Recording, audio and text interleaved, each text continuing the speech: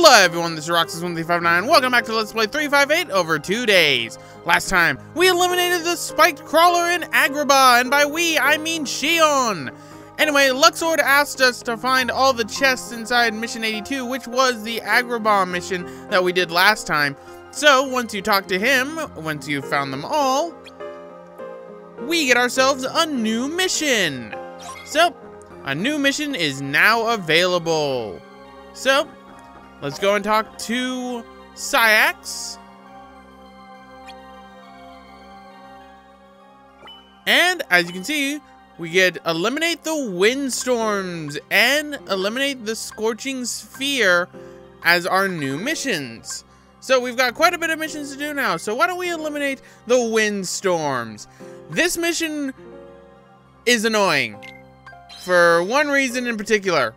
The windstorms like to hang out near the entrance of Halloween Town, and if you're not locked on to them, what'll end up happening is you will end up going through the doorway in Halloween Town back to this area right here, and then you'll end up basically resetting all their health. That happened to me twice! So as a result, I decided to cut out my failures of doing that. I swear I went through the door twice and got so pissed off because all the health and all the damage I had done was pretty much negated on the windstorms. Windstorms are annoying. These are probably what I consider to be some of the most annoying bird heartless, even more than the Phantom Tail, to be quite honest, because, well, the Phantom Tail teleports. There's 3 of the windstorms, and they cause arrow effects. Luckily, Thundaga does a pretty good job against them. So, let us keep trying to take them out. Always having the Rage Gear is always a good thing to do because Rage Gear does quite a bit of damage. But so do the Windstorms, as you can tell. This is a pretty difficult mission, if you ask me, compared to some of the other ones, especially since we're on our own for this and don't have any teammates with us who can heal us. But luckily, I've got lots of Curas. Alright. Come on. Now, one thing to keep in mind, if you're locked onto an enemy and you're near an entrance, what'll end up happening is you will not go through a doorway. But if you're not locked onto an enemy, you will go through a doorway. Always keep that in mind. That applies to every single Kingdom Hearts game inside the franchise. And look, we're getting close to the entrance again. So I'm wanting to move away because I've already done it twice that I've gone through. Fire!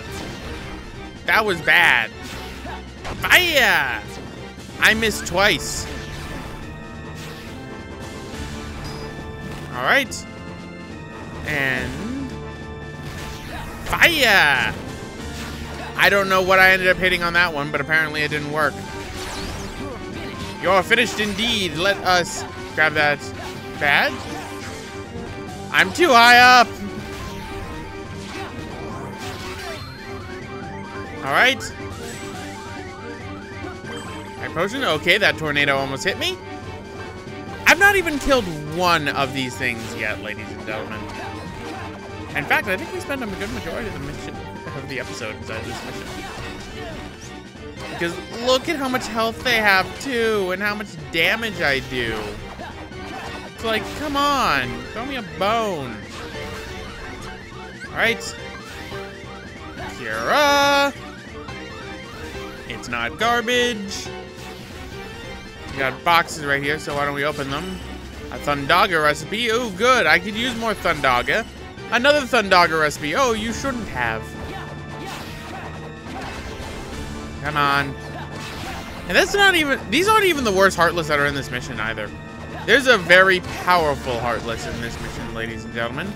One we fought beforehand, but I'm not going to give the time of day. Oh my goodness, are they almost dead? Hi, Ether. Now I have magic use. Thunder! There we go. That kills one of them. So now, on the bright side, if I end up going through the doorway again, I will end up having one of them dead. Okay, let's see you. You, I've barely even touched. So, thunder! Wow, that did, like, no damage to you. Right? Fire! I miss. Fire! Okay, I guess you guys don't take fire damage? Well, better do this the old-fashioned way. By old-fashioned way, I mean heal! Seriously, this part of the mission just took forever. Maybe I should have sped this up. Oh well. Let us keep on hitting the windstorms. Oh my goodness. Cura! Double the curas. Double the magic. It's a good thing I have so many high ethers too. Alright, we'll take out this one next. I hate windstorm so much. This mission's so annoying because it takes so long. I don't even know why I'm doing the side missions. Well, I'm doing them because I want the slot releasers that do them, but I'd probably already be done with this game if I ignored all the side missions that were in it and just did the story missions. And that's sad. Sad when you can skip a good half of a game by just, you know, not caring.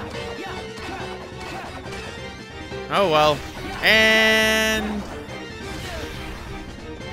goodbye. That's windstorm number 2. So now for the one that has the most health. Goody!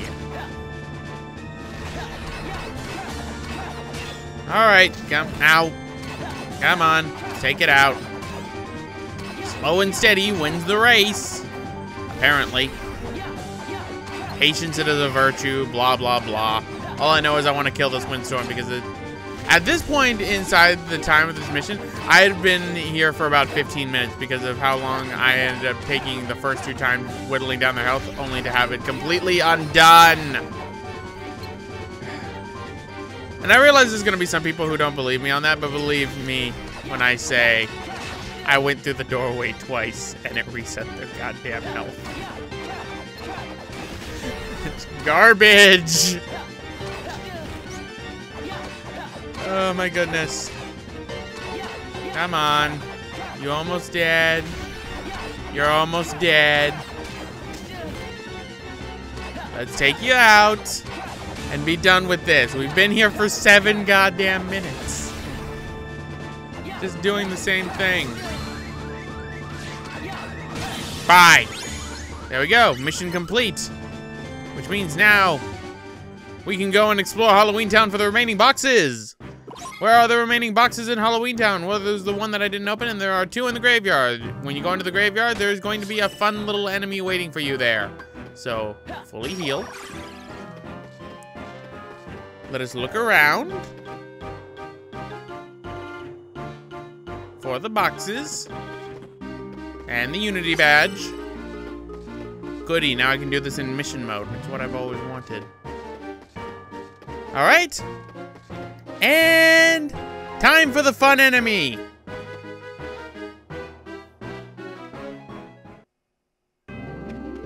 It's an invisible! Goody! I'm not dealing with you because you have too much health. And you do too much damage. And this is a small enclosed area. Goodbye. There. I have all the boxes. And I have the mission fully completed. This is a good time. Good tidings. Good tidings for all. Alright. And return to the castle. Let's see, I don't think this gives you... it gives you a decent amount of experience. But we got 2 Mega Elixir recipes. Too bad I'm never going to use an Omega Elixir in this entire game. Seriously, I forget that they exist. So, fleeting. Yeah, fleeting my patience. Well, that's what my patience is doing right now. My patience is fleeting. Okay. What about you, Ziggy?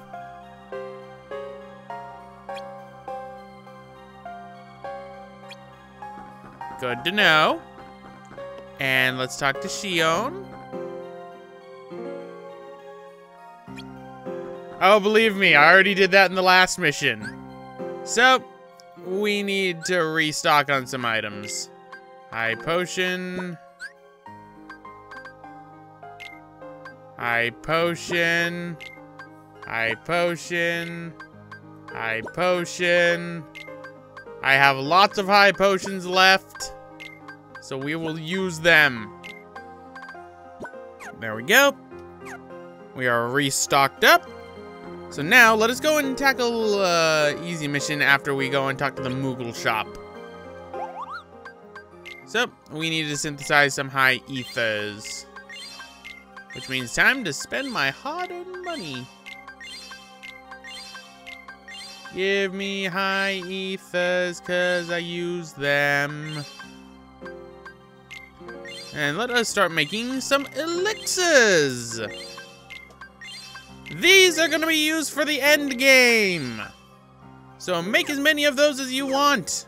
Because if you're following along and doing what I'm doing, you should have a lot of elixir recipes. Pretty well. So, we can search for Zolden, we can eliminate the Scorching Sphere, or collect organization emblems inside of Neverland. So this is the story mission. This one will forward the days quite a bit. We have to collect hearts. And so at this point I'm debating, do I want to finish these missions or do I want to end up like just going through the story? And I decide we're gonna finish these missions. So, this is a rather easy organization emblem one, in a sense, because you can fly at a decent speed and get to all of them. Problem is, the Heartless that like to spawn here. It's not just turquoise marches. Oh no. There's a path that you can take that will guarantee you to get the full mission complete. I barely miss it. But what is that?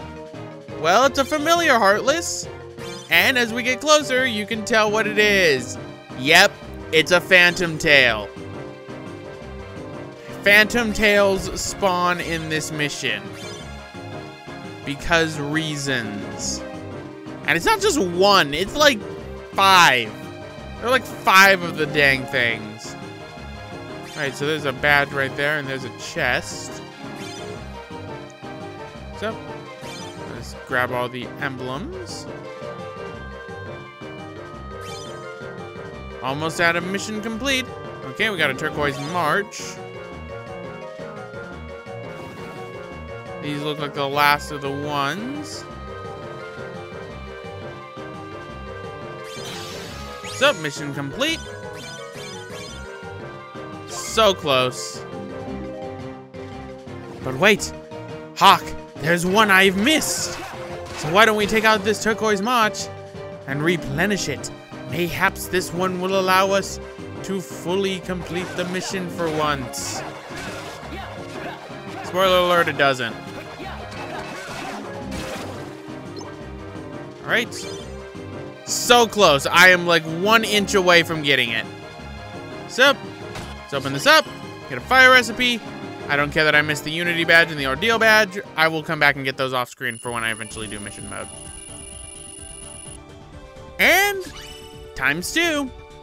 So that takes care of that, which means now we go on to our 3rd mission on day 324. Which is going after the Scorching Sphere. Which is, you guessed it, another Morning Star variant. So, let us... the Zolden one will be in the next episode, and it'll pretty much take the entire episode. So, Scorching Sphere. And as always, certain magics will stop it. I don't really care too much about that. I do end up dying in this one, but I cut out the death. Because I was a little bit too reckless. So, open this up, and we get a tricky monkey.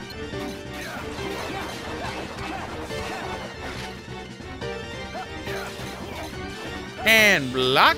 And look at how much damage that does to the tricky monkey. Come on. You want to play? Goodbye.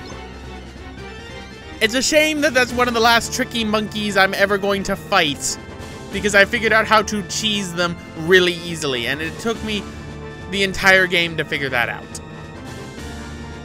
Curse you, block. Why don't I utilize you more, and why can't I go through the door?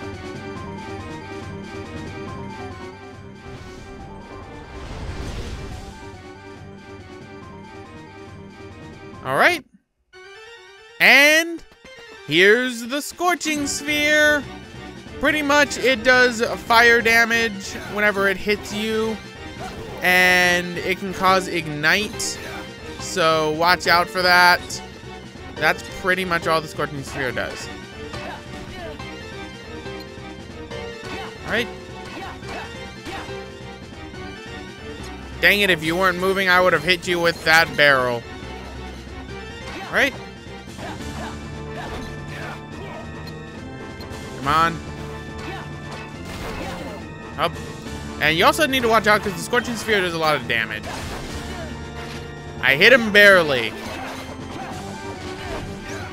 Look at how much damage this thing does. Great. Guess what? Yep.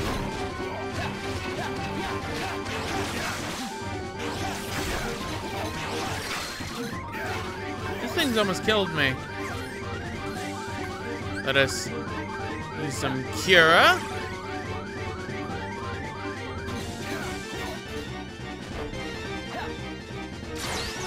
Ha! Managed to do it just in time.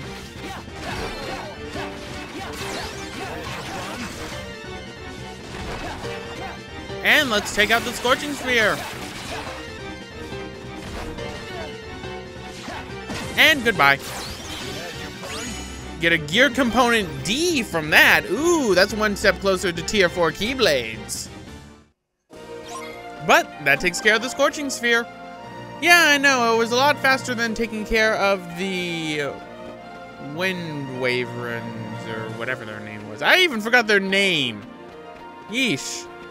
But let's open this up and get a Firaga recipe. That's decent, I guess. And we got a Unity badge right here, so we can do this in mission mode later. But anyway, guys, I'm gonna end it off right here. This has been Roxas1359. Next time, we're gonna be searching for Zolden in Beast's Castle, because for some odd reason, that guy has a weird fixation on Beast's Castle. See you all next time. Thank